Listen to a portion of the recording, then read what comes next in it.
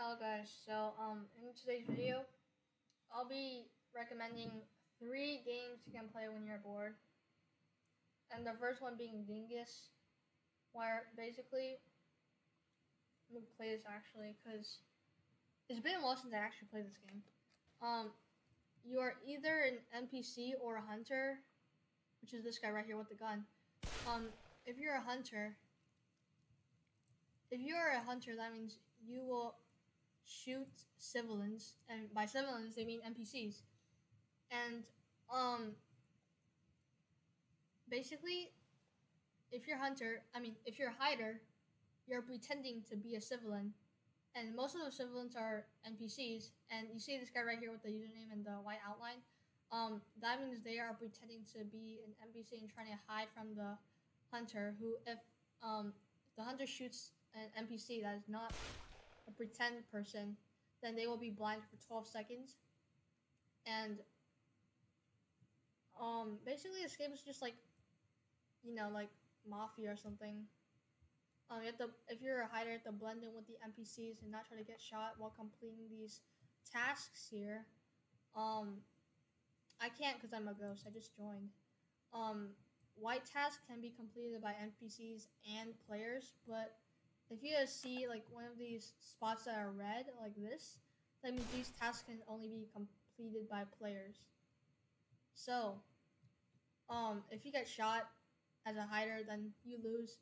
But yeah, it tells you who wins, and if you get shot, then unlucky. I'm a hider, so I act like an NPC and do basically what an NPC would do. And the next game is actually really fun. Untitled Tag game. Now I know most of you guys know this, and for the people who don't, which probably are not too much, it's literally tag, but there's different game modes, which makes this game 100 times cooler. And basically, the game modes are tag. Oh, this is bomb. You see at the top, it says bomb. It's basically like hot potato, where somebody has the bomb, they have to pass it to another person and not die. And it gives you like 30 seconds. I'm a ghost right now because I just joined again. And there's like a parkour tag game. There's tag, there's freeze tag. But freeze tag is a twist. If you get frozen, then if your heart like goes down and down, that means you're about to die. And eliminated. There's always just like a way to get eliminated basically. And yeah. And try to collect these coins around the map while you're playing. And also there's the Juggernaut, Crown. Juggernaut, basically just like a really powerful player. People kind of, like, oh wait no, Juggernaut is like somebody's really powerful. And like you can steal their like powerfulness. And for a Crown, basically you have a crown. Somebody who start off as a person with a crown and try to steal the crown from them, because you might get peasant, which means you're trying to steal from them. And then there's always there's also another game called like Slasher, I think. I haven't played this in a long time again. Basically it's like Slasher trying to kill other people in the dark. Juggernaut, oh, I've heard, I think Chaos, right? Chaos is very popular. I have to see how Chaos works. In fact, it's definitely been a long time since I've played this game. This is the recoded version, and the legacy version is the older version. I definitely prefer recode because it's better and just updated. I'm supposed to get the crown. I suck at this game, but it's pretty fun.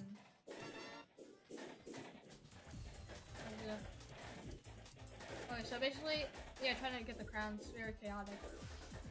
Oh, I think it's like all game modes mixed together. Yeah, okay, yeah. I saw the Slasher guy. Oh, he's chasing after me.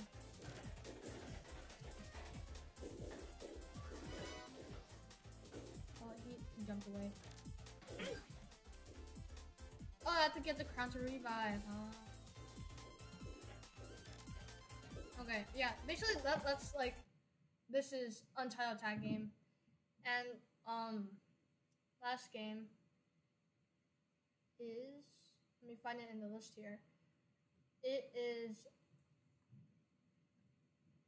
oh, here it is. I somehow did not see it.